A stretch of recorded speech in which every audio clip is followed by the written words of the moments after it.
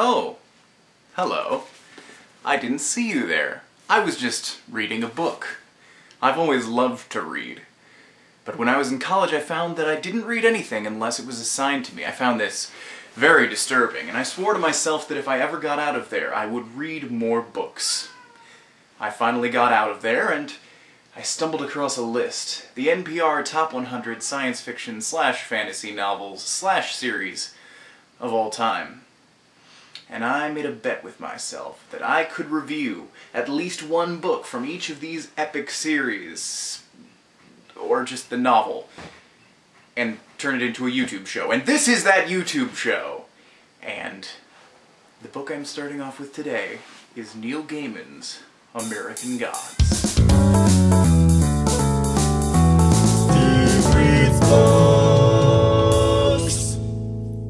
American Gods is the story of a prisoner named Shadow who has just a few days left on his sentence when he receives terrible news that changes his world forever. On the plus side, he gets out a couple days early, but he comes into a world on the outside of prison where he doesn't have anyone that he can trust, and he doesn't have anywhere that feels like home. And then he meets Mr. Wednesday, and is thrust into a world of mysticism and magic.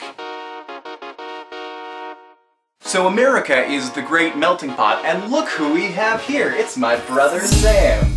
America is the great melting pot. What are you wearing? Old Spice, man. It's awesome. Here. Oh, no, no thank you. This show, if you want to be in it, is strictly a black tie affair.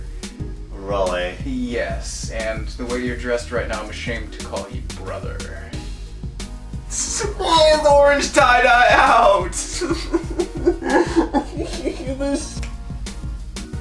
Much better. I'm acceptable now? You are acceptable to me. I no longer hate you. So what are we? We are white males, obviously, but like, of what descent? Oh, Irish, Norwegian, and German. Yes. And probably a few other things, but they're less significant. And what do these respective nationalities believe, classically? Like, what are their mythologies? Beliefs, mythologies, let's see here. The Irish like lots of leprechauns and fairies and... Yes. They believe in the Lucky Charms fairy. That's their chief deity, I'm assuming, right? No. And all of his rainbow yes. marshmallows. And the Norse have Thor lots and of war gods and Loki, Odin. Their idea of paradise is a drink fest. Valhalla! It's like the Skippings fest in our town. And I don't really know what the Germans believe in, but it's definitely alcohol. Yeah. Definitely alcohol, and like I suppose that applies to the Norse and the Irish as well. But America is the great melting pot, yes, and we bring with us, part of this melting pot thing is that we bring our beliefs with us into the country, and with those beliefs come the gods, and the gods are alive and well in America, according to Neil Gaiman. This is an interesting theory.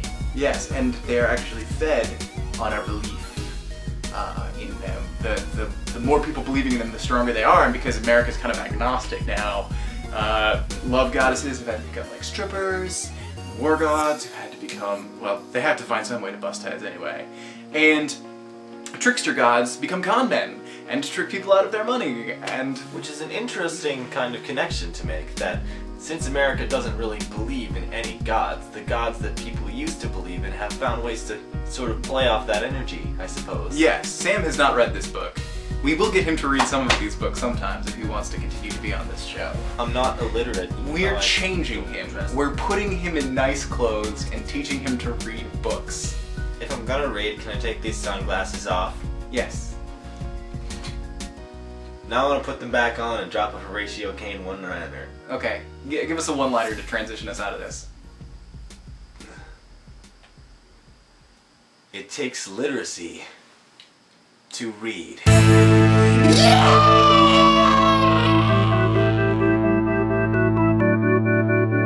This book is both a love poem to and a criticism of America, and it touches on issues of theology and philosophy in a ways that most fantasy novels cannot boast.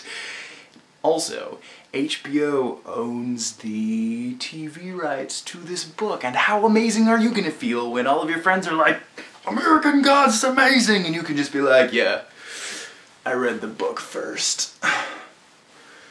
It's definitely worth a read. So, pick up a copy of American Gods, get it today. You know what, this book reviewing thing is kind of new to me, this whole series of Steve reads books. I think I need to come up with my own rating system. American Gods is a paragon of epicosity. Thanks for watching. Don't forget to click the buttons around my face. And don't forget to be awesome. And don't stop reading.